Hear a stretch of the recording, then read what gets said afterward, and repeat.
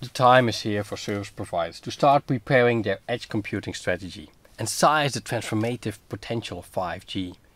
Service providers have the opportunity to leverage the possibilities for new services and use cases, and need to develop an edge computing strategy for both 4G and 5G optimizations. So this opportunity to create bigger, better innovations can only be realized when service providers explore new business models, like creating their own app ecosystem or partnering with industrial and manufacturing leaders. So service providers need to consider how network optimization can enhance their services, their products, their infrastructure, and the end user experience. An edge architecture can help solve numerous challenges related to data security, application performance, and latency on communication, and is a core component in the network operations of the future. Today I'm here with Joao Monteiro Suarez, and he's the Strategic Solution Manager for Distributed Cloud at Ericsson, who's going to share his insights with us. So why do service providers need edge computing?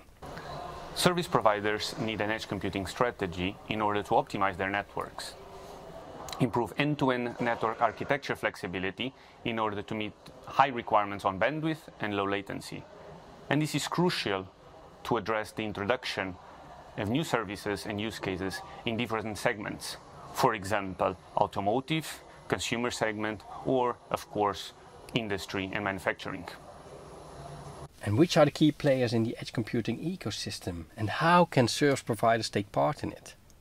Service providers today sit on a set of critical assets: distributed points of presence, cloud infrastructure, and connectivity.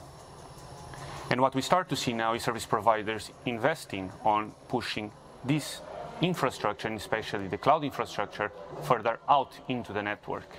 And this will allow not only the telco workloads to run on this infrastructure, but also third-party applications for the introduction of new services. And one key aspect in this area is for service providers to work with the application ecosystem. And this may vary depending on the market situation. So why should service providers and others work with Ericsson?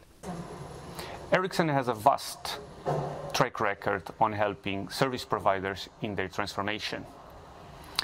In the introduction of new capabilities into the network. For example, we are leaders in the NFV transformation, and we have already taken the first steps for the introduction of cloud-native technologies, and we are starting to roll out edge computing. And the key aspect here is to keep an holistic view on the end-to-end orchestration of this infrastructure. And this is what we mean by distributed cloud. And you will present at Mobile World Live webinar on the 24th of September. Can you share a few words on the topic? We will be discussing where the industry is today regarding edge computing.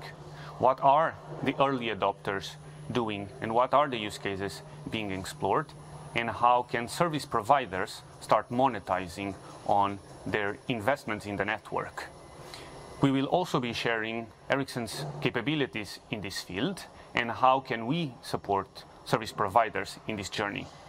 Make sure to register and join us on Mobile World Live on September 24th.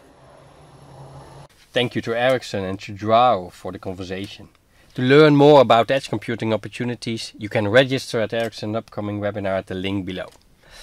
I'm Ronald van Loon, and this is The Intelligent World.